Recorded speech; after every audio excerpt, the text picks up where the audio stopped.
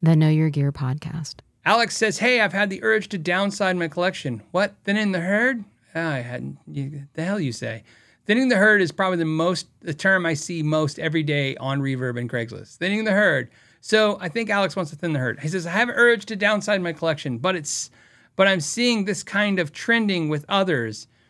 There is subtle marketing telling us to sell our guitars. If you want 50 guitars, have 50 guitars. If you want 500 guitars, have 500 guitars. If you want 5 guitars, have 5 guitars. The idea that if you have less guitars, you're a better guitar player is the dumbest thing ever.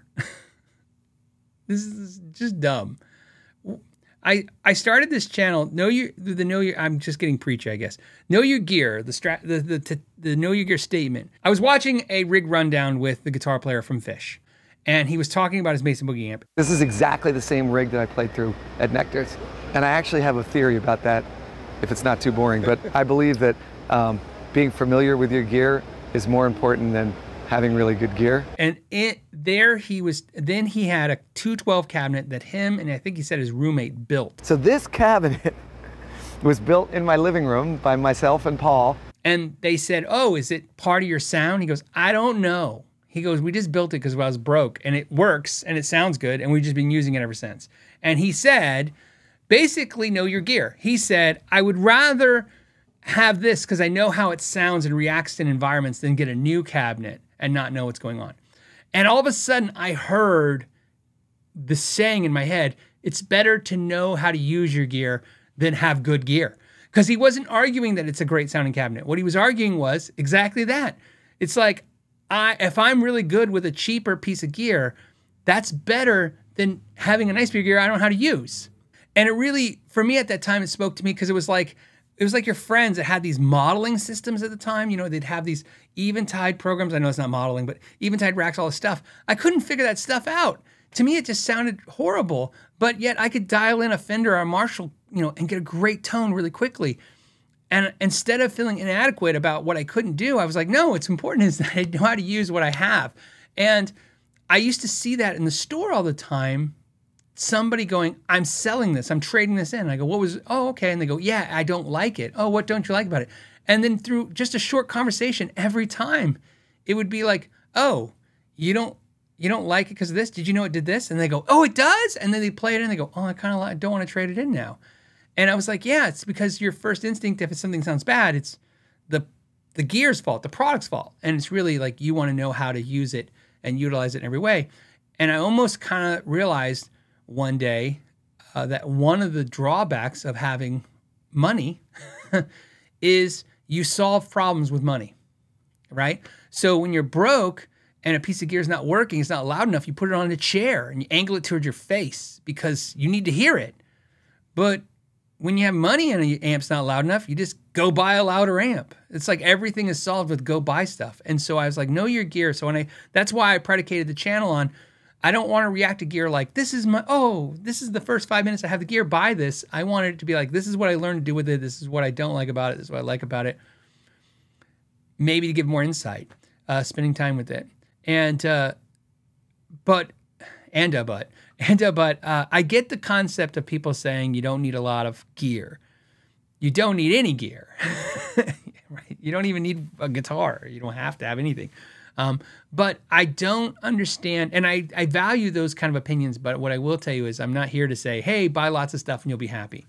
There's absolutely no way that's going to work. But having less stuff isn't going to necessarily make you happy either. What makes you happy is whatever it is that makes you happy. I'll tell you what makes me happy. I play guitar every day. What is important to me is not how many guitars I have, how expensive they are, how nice they are, how good they play. What was important to me is I got to play guitar. So as much as I loved my corporate life, I made a decision one day. I'm like, I'm going to figure out how to play guitar more. And if that means I'm going to be holding other people's guitars and working on them and playing guitar, I was like, that's what it is. I'm going to do that. And if that means I'm going to stand in front of a camera, which I absolutely hate cameras, and talk about guitars so I can be around guitars, that's what I decided. I just wanted to be around guitars and music. So I found a way. There's no piece of gear that I bought that's made me as happy as just figuring out how to be around the gear and the music. But I also don't go, man, I'm so sad because I have 10 guitars. So I get it. What I experience, so for me, and everybody's different. From my experience is guilt. I have a lot of guilt all the time. I'm constantly feel guilty. I don't know what it is. I don't know why. My kids are fine. Everybody's got a nice car. Everybody's fed. Everything's fine. But still, at the end of the day, sometimes I'm like, I look at a guitar I'm not using, and I go, we should sell that, put it to better use. I don't know. There's part of me that's just practical that way.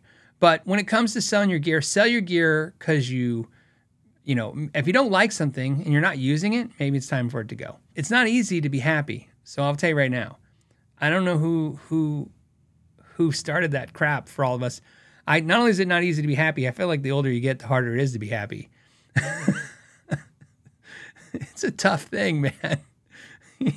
Sometimes I wake up and it's the best morning I've ever had, and man, bad information comes in the first 15 minutes. And you're like, what am I supposed to do with this?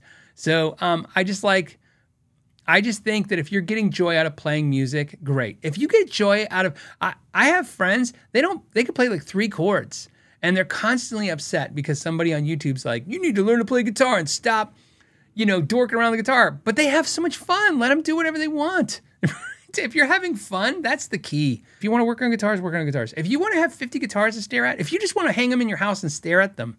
I don't care. And if you feel like you've bought too much stuff, well, then you probably did, and thinning it down is going to be nice too.